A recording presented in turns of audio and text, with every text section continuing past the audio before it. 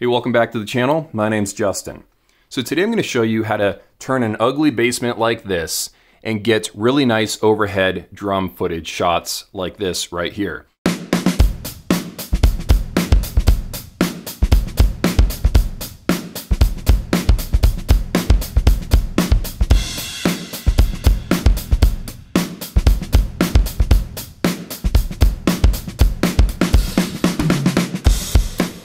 So step one is your carpeting. I am not using the real carpeting of this room. This is the real carpeting right here. And I think this pattern looks super ugly on, camera. So I went to Lowe's and bought a bunch of these rugs. You can buy them for about 25 bucks each. You'll need a number of them to cover the drum set and a few squares beyond that if you want to have the camera a little bit farther away. But to me, it's worth it. And you can get them in different colors. The next thing is lighting. So because I need this to be brightly lit in order for my camera to have a low ISO to get, less grain in the footage, I'm throwing a lot of lights at this drum set. I've got these two LED panels. These are GVMs and the model number is 480LS. I got two of those, one with this, fancy, pop-up diffuser. I use this for the talking head footage because it makes your face look nice. If you just shine this directly at your face, it'll be really, really harsh and it'll make you look super ugly and your face will look shiny. But if you have a diffuser, all of a sudden, it makes a giant difference. I only have one of them though, so I just used a shopping bag on the next one. And believe it or not, it still does work if you need something in a pinch. Over here, I've got a couple of work lights that you can buy at Lowe's on a stand that I bought from Amazon just to get them elevated. I just needed these for the extra light. Ideally, I would just have two more of these stands with these LED panels though. Or buy something from Aperture that's just really, really bright and you won't need quite as many of them. Now to separate the top of the drums from the floor and give a nice contrast with a cool look, I have these LED lights. These are RB9s. They're not that expensive. I think they're like 80 bucks each on Amazon. I got one here and over there.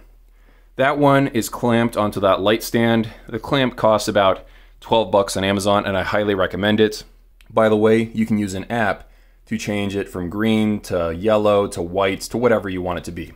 So elevate it a little bit and put it a little farther back and that way you'll get even coverage across the floor. Now let's talk about how to get your camera high up off the ground.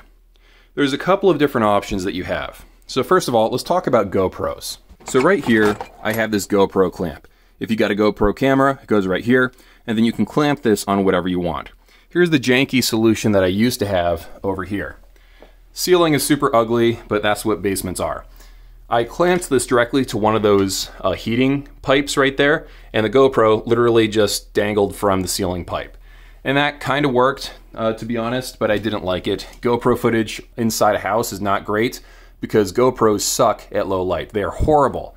They're great for snowboarding because there's lots of light and maybe mountain biking, but inside GoPros are not the answer. So instead, I'm using a Canon 80D camera, just a standard camera you can buy for used off eBay for not that much money, and it's on a C-stand. C-stands get incredibly high. This is maybe 10 feet off the ground right now, and I'm not even using this extension, I'm just using the top extension.